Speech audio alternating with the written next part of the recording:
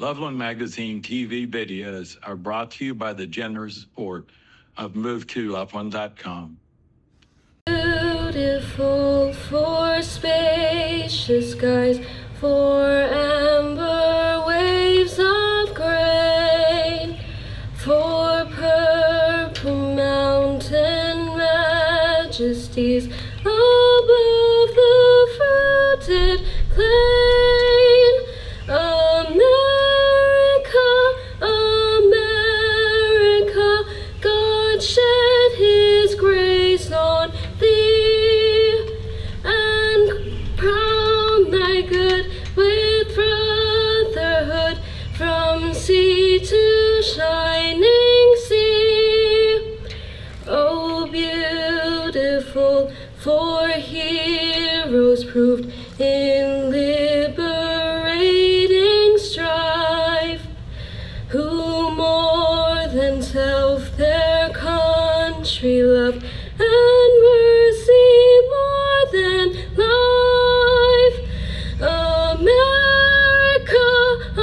America, may God thy gold refine, till all success be nobleness, and every gain divine. Providing me and then later my family many great memories, but also a few tough ones. Some of the most rewarding time I served was the total of 2 years I spent in Afghanistan. While there, we cared for literally thousands of injured and ill, and during my 2009 tour, we were the busiest trauma center in the world, caring for over 300 combat casualties a month. 98% of the people who arrived alive survived, and an honorable mission that brought us great pride. But it was also some of the most painful time that I served, seeing many men and women die in the service of their great nation.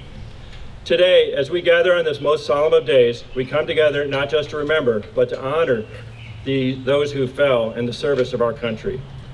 We honor those who faced the perils of war and the rigors of training, and we honor the families who had endured the unimaginable, bearing loss and sacrifice with incredible strength. The combat zone is a place where ordinary individuals are called upon to perform extraordinary acts of courage and resilience. Each day brings its own trials, moments of tension, fear, and uncertainty, and amidst the chaos and danger, bonds are forged that transcend the boundaries of rank and background.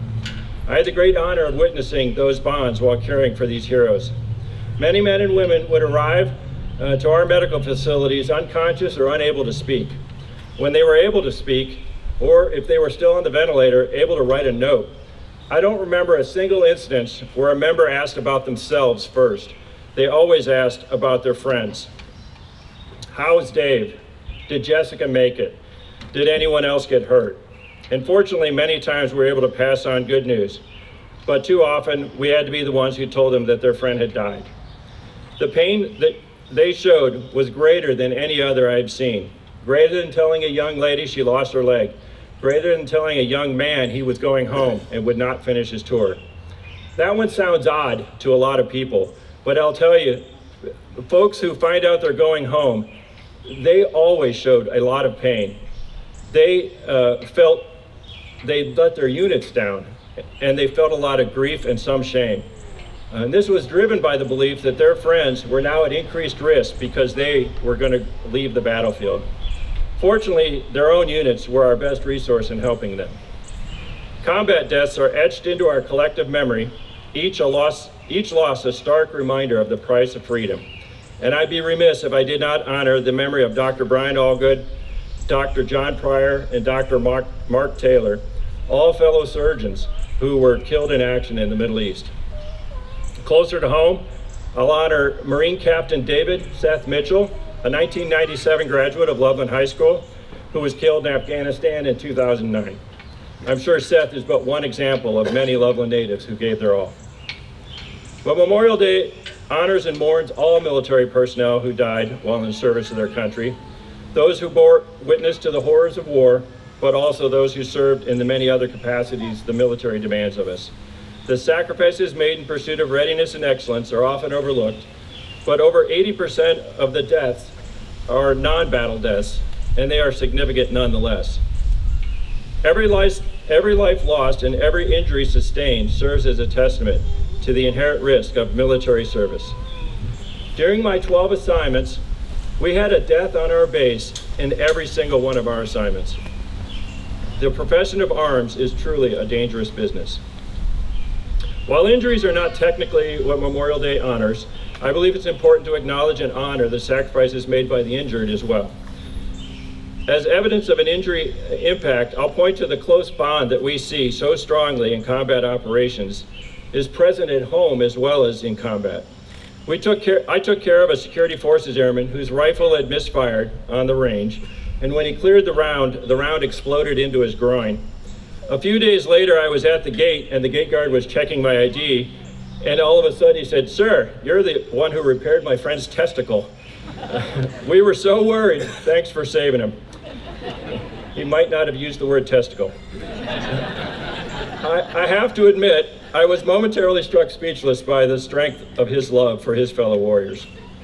And as a healthcare provider, I'd be remiss if I didn't take the opportunity to potentially prevent another loss of a warrior and point out that not all injuries are readily apparent.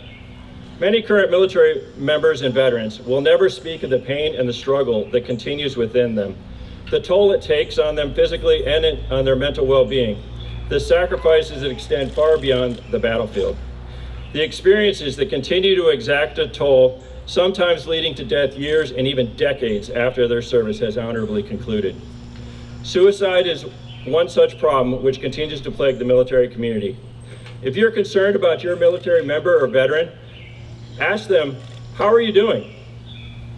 This will almost certainly result in, "I'm fine." You must then do the hard thing and ask again, "No, really, I'm concerned. How are you doing?" A few of them will admit they're struggling, and you can help them get the assistance they need, but many will not. But I assure you, your efforts are not wasted. I've heard from numerous veterans that just being asked, "How are you?" changed how they were thinking for the better, and it started them down a path of healing. Oftentimes, the people around them don't even realize something happened, but the change has occurred nonetheless. So we are grateful. So many honor the sacrifice made by all our veterans, but we cannot forget the families. This sacrifice often goes unrecognized, but they are no less profound. The spouses who bravely handled all the responsibilities of daily life, the children who didn't see their parent at so many events, and the parents who waited anxiously for news from afar.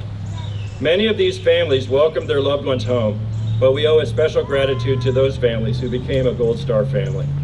Their sacrifice is woven into the fabric of the military community, an essential thread in the tapestry of service and devotion. Quite simply, our military would not be nearly as strong if it was not for the quiet devotion of our families. On this Memorial Day, join all of us who feel that special bond forged in the military in honoring the sacrifice of our fallen heroes, in supporting all our veterans as they transition back to civilian life, and thanking the families who gave so much. This great nation is better off for the sacrifice made by all these great men and women. Thank you for joining me in remembering and honoring the legacy of our nation's heroes. May their sacrifices forever inspire us all.